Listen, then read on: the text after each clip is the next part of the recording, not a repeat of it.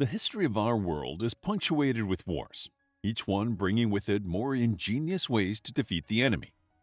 World War II was no exception. While no one has yet to unleash sharks with frickin' laser beams attached to their heads, some of the strange weapons of World War II came pretty close. 1. Dog, rat, and bat bombs. Humans have often utilized animals to do their dirty work.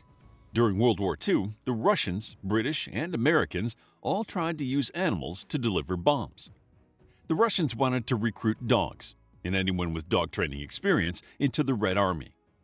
One of the main threats was the German tanks, so the Russians decided to train dogs to run bombs under the tanks, bite a release mechanism that dropped the bomb, then return to the ranks.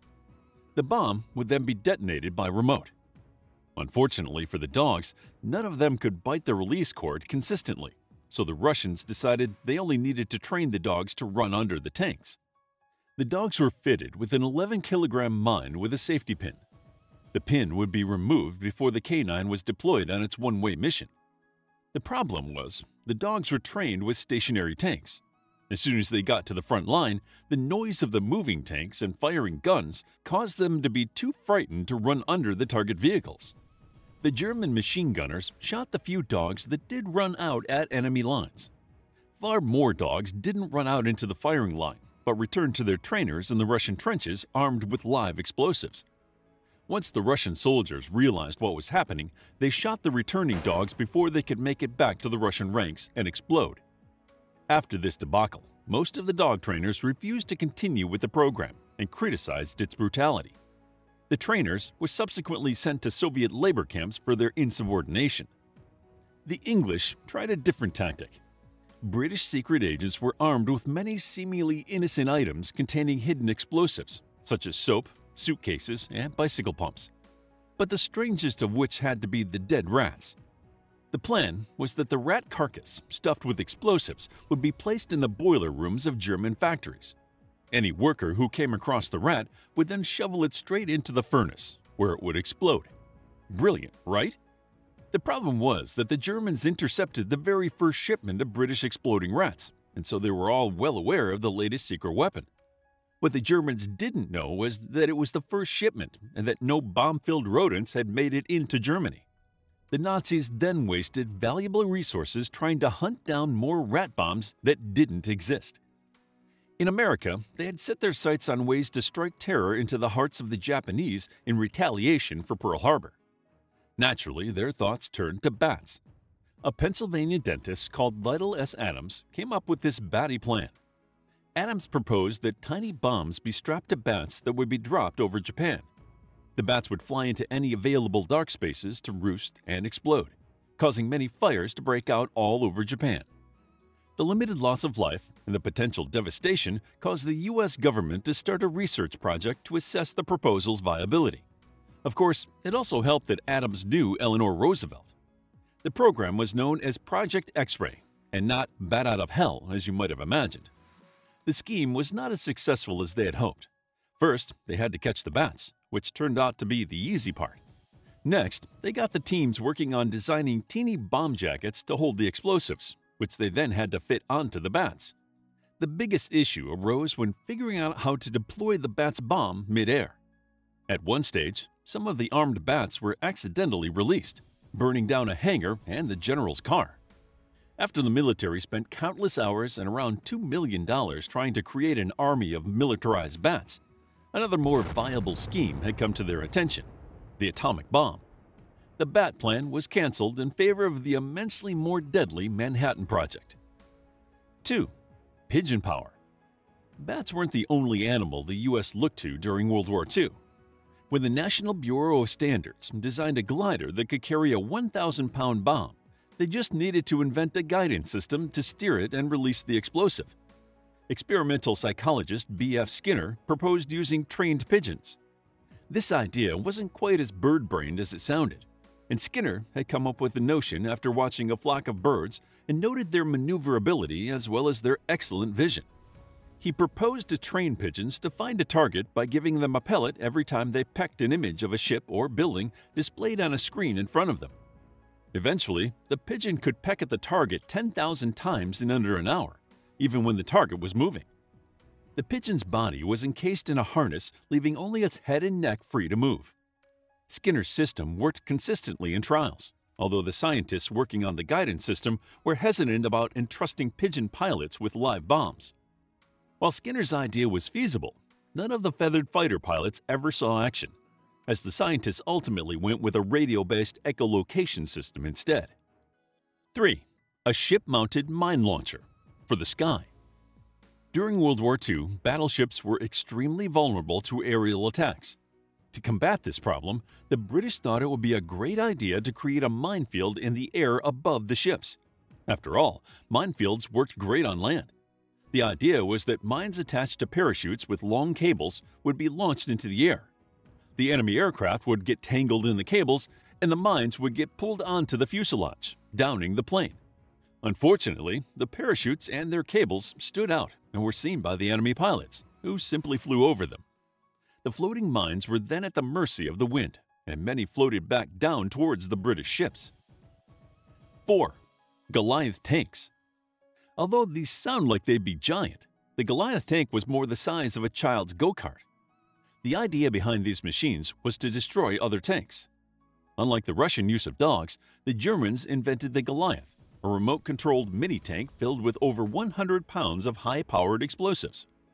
Nazi controllers would navigate the tanks beneath the larger tanks of their enemy and detonate the explosives. The only problem was that these machines were not wireless. Inside them was around 2,145 feet of cable that was attached to the operator's joystick. The Allies figured out pretty quickly that cutting the cord rendered the Goliath useless. Add to this that the top speed of the tiny tanks was about 6 kilometers an hour, and they became stuck easily. It really makes you wonder why the Germans produced 7,564 of them. Far from striking fear into the hearts of the enemy, the Goliath tanks were nicknamed doodlebugs by American troops, who captured them and used them for entertainment. A newsreel broadcast at the time showed GIs firing up the neutralized microtanks and riding them for fun. 5. Balloon bombs. The Japanese wanted to find a way to bomb America that would be silent but deadly. They concocted a plan to float bombs attached to balloons across the Pacific using the jet stream. From November 1944 to April 1945, Japan launched around 900 bombs attached to large balloons. Called the Fu-Go campaign, Japan hoped it would strike fear into the hearts of the Americans. Unfortunately, the balloons were subject to the whims of the wind, and only one would fulfill its deadly mission. Tragically, on May 5, 1945, some children attending a school picnic near Bly, Oregon, saw the remains of one of the balloons. The Fu-Go campaign was known to the Americans at this time, but before Reverend Archie Mitchell could yell a warning, the bomb exploded. It killed 5 children and the Reverend's pregnant wife. Aside from this event, the 300 incidents reported resulted in no loss of life. One balloon did manage to cause a power outage in Washington. Completely coincidental, this power outage impacted the Manhattan Project, which was the largest consumer of energy on the affected grid. The plant was shut down, and it took 3 days for the scientists to get it back to full power. 6. The vortex gun and wind cannon. These wind-based weapons were some of the many Wunderwaffen, or wonder weapons, developed by the Third Reich. The German Ministry of Propaganda promoted the experimental weapons programs to bolster the idea of Nazi supremacy. Fortunately, a lot of their fantastical plans did not come to fruition. One of the many projects was a Bohr mortar weapon that would duplicate the effects of a tornado and be able to knock aircraft out of the air. The vortex gun would work by shooting a shell filled with a slow-burning explosive and coal dust. In theory, when the shell exploded, it would create a mini-tornado strong enough to bring down planes. While this device worked well in perfect conditions, its success could not be replicated in the field. Another version of the vortex gun was the Windkanon, which shot compressed air at enemy aircraft in an attempt to destroy them. The wind cannon did shoot bullets of compressed air, and the people working on it reported that it could break wooden boards. But even low-flying planes found withstanding the effect of the cannon a breeze. It didn't help that the size of the cannon made it easy to spot, and those operating it became easy targets. 7. The Sun Gun.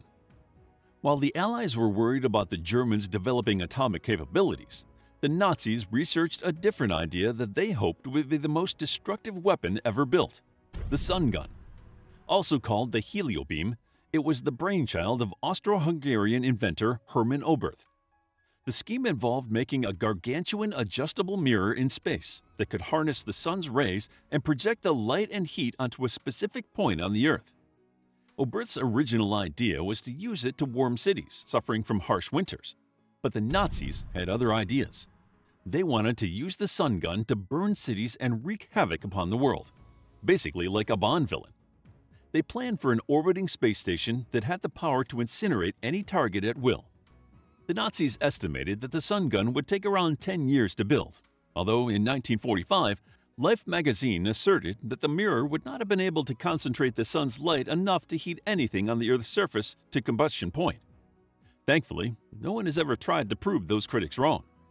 Allied scientists came across the plans for the sun gun after the war was over, along with other mad scientist-level stuff like saucer-shaped aircraft that took off and landed vertically, and giant tanks that were like battleships on land.